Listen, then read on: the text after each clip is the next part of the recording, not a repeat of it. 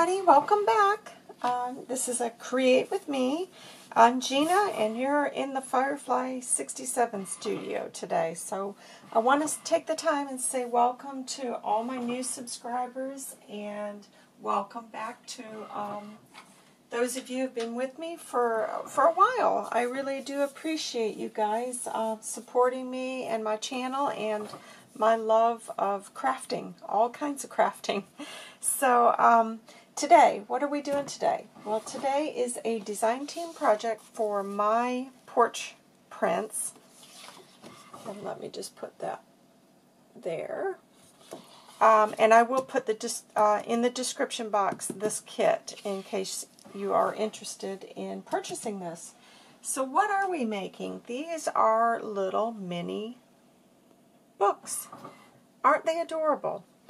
And so today I'm going to show you guys how quick and easy these are to make, and aren't they just precious?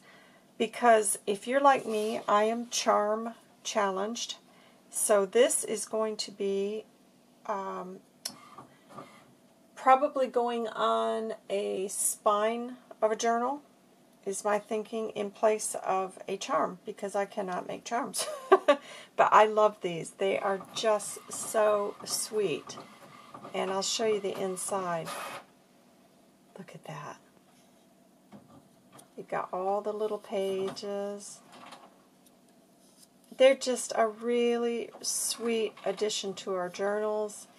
And I think you're going to really enjoy this project. So apologies again. I've got printing going on in the background, but I just can't help it, guys. I've got to get on with things. So when you print this out, this is what you're going to get.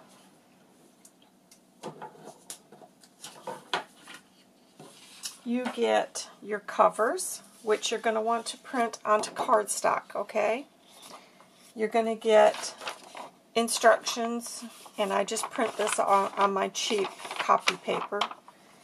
And then you're going to get a full page of these. Now, I've used half the page in this, the first one. So you'll get a full page of these, which will create 2 mini books. And I always put those on. I'm using 120 GSM paper for my print-offs, guys. And then she also gives you a sheet of extra papers, which are lined. So if you don't want the decorative, you can just fill it with these. And aren't these just precious? So think about this, guys. What a nice little thing to give. This is the other thing I think I'm going to do. I'm going to get some keychain and make some little mini junk journal keychains to give to friends. I think that would be a sweet idea to use this. I can see this, and I'll bet you Stephanie's probably already on top of this. I can see these at Christmas. How sweet are those going to be on the tree as little Christmas junk journals? So yes, oh, so many uses, guys, so many, and these are just beautiful. And it's such a quick and easy project. Honestly, if you've got young girls that you want to make something with, this is a really good little project for some Girl Scouts and all that kind of stuff. So let's just get going. Okay, I've already cut out, and this is what it's going to look like when you cut it out. And she tells you in the paper where you want to score it. So I've done all that, and then you're just going to take that, fold it over, and put your glue. Now I recommend the 3-in-1 because it's going to glue quick, and if you're like me, I'm not a patient person, so you can just get on with it. So I would recommend using that. Now after you've done that, and you've secured that down, you're going to see there's just a little bit of an overlap. Just come back and with the scissors you can just snip that off. I won't do that yet because I haven't glued that one. But these have already been done. So I think this one we will work on today. Okay? So the next thing we're going to want to do, and like I said, the instructions are all in here, so don't be worried that you got to keep coming back to my video because it's she's giving you the directions for it, and once you've done it, I don't think it's so easy. I think you'll pick up on it. But I like little projects like this because when you're in a bit of a crafting funk, as you guys know I have been this last week really, often it's nice to just go back to these easy, no-brainer projects, because when I'm creating a journal, it takes a lot of time to work out the design, the order things are going to be in, because I try to make my journals, I don't have a set formula is what I'm trying to say.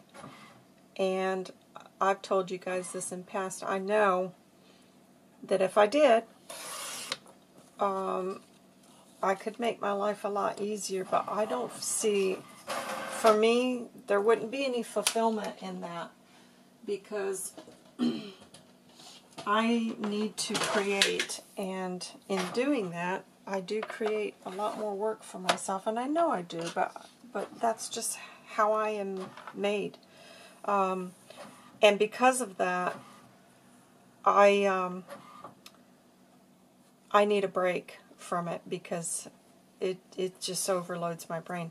Alright, so I've got these cut into strips as directed in the instructions, and now on the little page, just go down and score these. So I'll do that while I continue to tell you my boring story. So I need projects like this, and I am so happy to see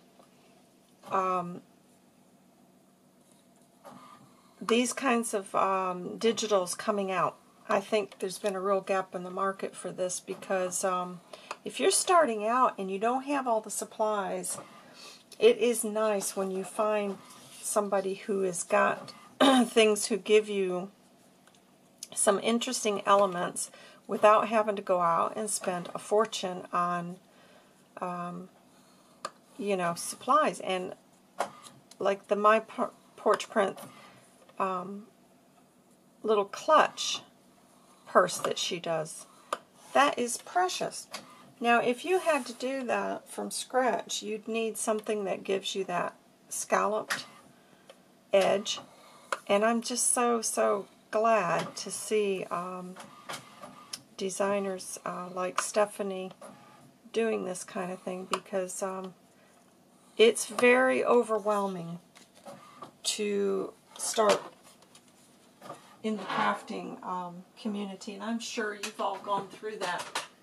I still go through it, and I've done this my whole, well, you know, most of my life I've been a crafter.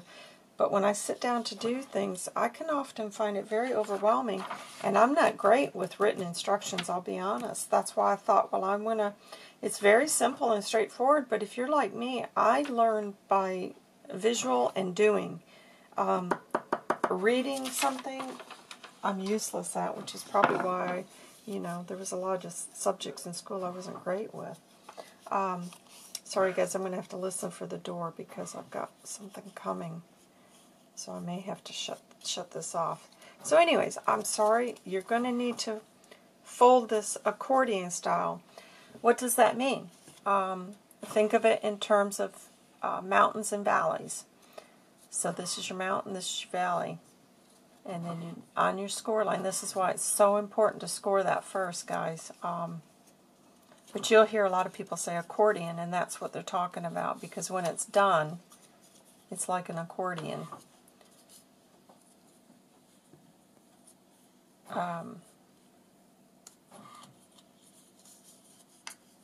So So yeah, these are just, I just love these. And you could tuck these in a little pocket. There's just so many uses I can, you know, your brain just like, there's so many things I can do with this. So you'll be seeing a lot of these in my future projects, I think. I love them. Love them, love them, love them. So, in the studio, what's happening? Well, I counted yesterday, and I've got 13 journals that I've started, and none of them are anywhere near being done, so that's a bit of a worry. I've got to, I don't know, yesterday was just useless. I had an appointment yesterday I had to go to, and so by the time I got out of there, I was so tired, and I just thought, well, I'll just spend the day catching up on tasks around the house and trying to get a little bit organized because my craft room's gotten out of hand again. I don't know what's up. It's about every 2 weeks I have to come back through, and it feels like I have to do a clear out about every 2 weeks, and I don't know. It gets on top of me when I'm in the middle of orders, you know. You just create and create and create, and you're not having the time to really put things back where they belong. So yesterday I just kind of caught up on things that I should have been doing, and I started trying to get things in mind for when Jared gets here that I need to have, you know, bought in advance and so on. So it was a productive day, I guess, from that point of view, but frustrating when you come in and you see 13 journals sitting here and you're thinking, oh no. Okay, so I've got those all done, and I'll show you again. This is how they're going to look when you get done. So now just make sure you've got them all facing in the right direction. And then just don't do anything with the front and the end one, because those, I'll show you what I did with those. So just take your little glue stick, and I'd recommend on this you use a glue stick, because that way you can move the page to line it up. And don't worry if it's not exact. We can always come back and ink any of the white edges that might be showing, because, you know, with these things, when you cut, you know, we measure and everything, but sometimes things are off a little bit, but that's okay. It's handmade. We're not looking for perfection. So I've got the third one. I'm just going to glue that to the end of the second one.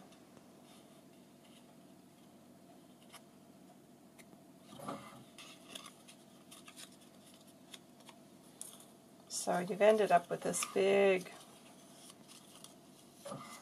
booklet. And where's my little... okay.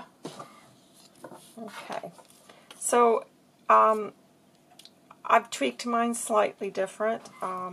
I liked the idea of, in the instructions, she's got you holding these together with a clothespin, and then you're going to glue this and back it, you know, into your spine. You're going to glue that down. But I liked also gluing this to the front and back cover. So this is where it gets a little bit messy with your glue, but we got to do it, guys.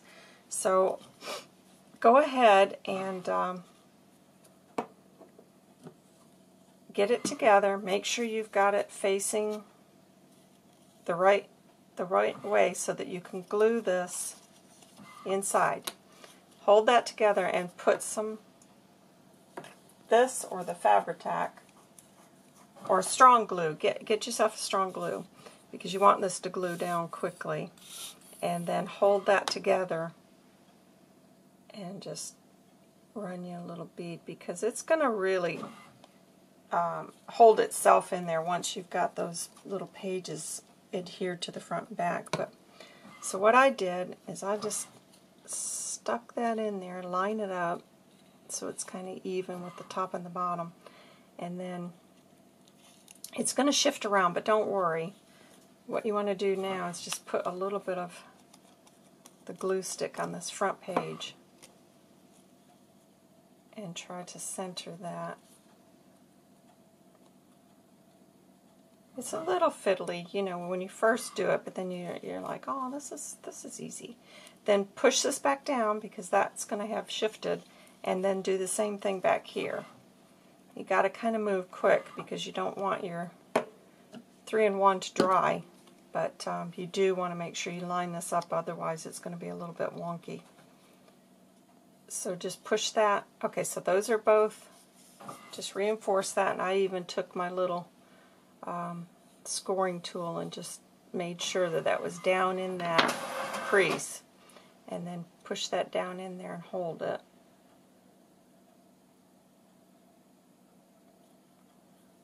Okay, and then let that dry, and then if you want to, come back over with a little bit of let me do it. I think it's held enough just to get some of those white edges from not, you know, so they're not showing. Just take a little bit of that ink and go over that. And do the little edges if you want to here. That's the good thing about it. It's a very vintage print, so this is perfect for that. If you need to put a little more ink.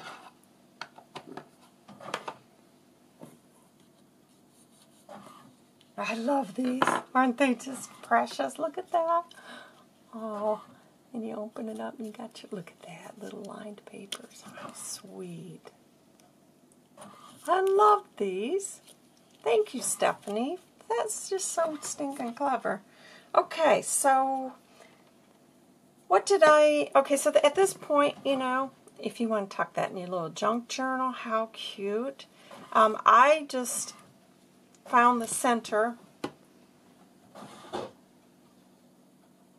and I got my Irish linen thread, and I just found the center of it and wrapped some of this. Now I'm not going to add the beads to this one because that's when it really started getting fiddly. Honestly, it's such an easy project. This was the most difficult part right here for me, was putting those little beads on it, but you don't have to do that. That's just purely, you know, I just thought it was kind of cute to have, because I want this to be on the spine of the journal. So snip that off.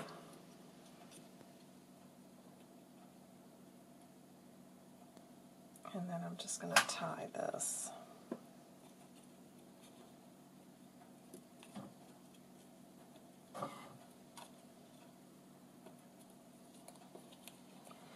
You see what I mean? You need about 5 hands doing this. Because I want it to be snug, but there we go. And then I'm just going to put a little. So you know, at this point, I'm not going to snip that off because I don't know how I'm going to attach these. I haven't worked that out in my brain yet. It's going to no doubt be one of those little Tim Holtz, but I may come back and add some little beads to it. So that's why I'm not going to snip these. At this point, I want to leave enough left over so that I have the option if I want to put some beads on there, I can. If I want to leave it and just tie it off, I can do that. But isn't that adorable? So that is my Create With Me today, guys. As I said, I'll put the link to Stephanie's shop in the description box below, and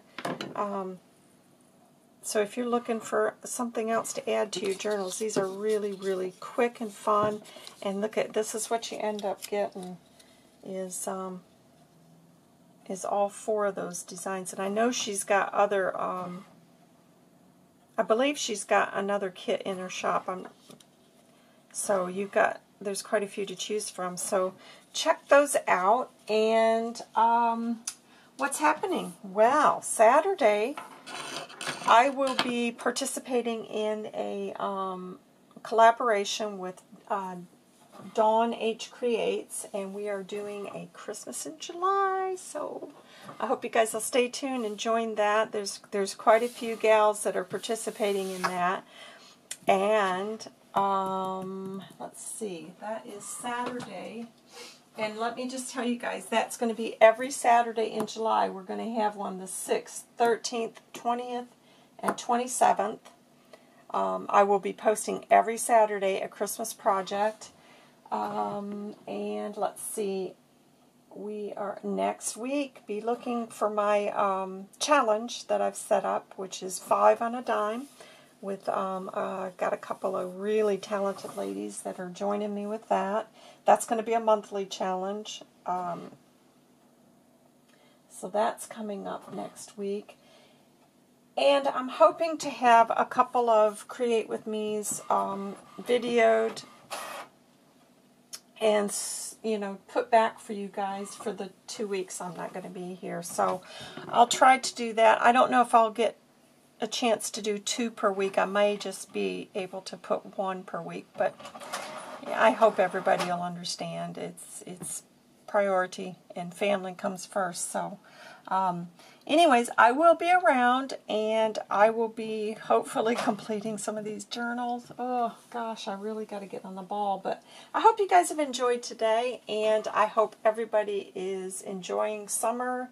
And you guys stay safe out there, and I'll see you back here soon. Bye!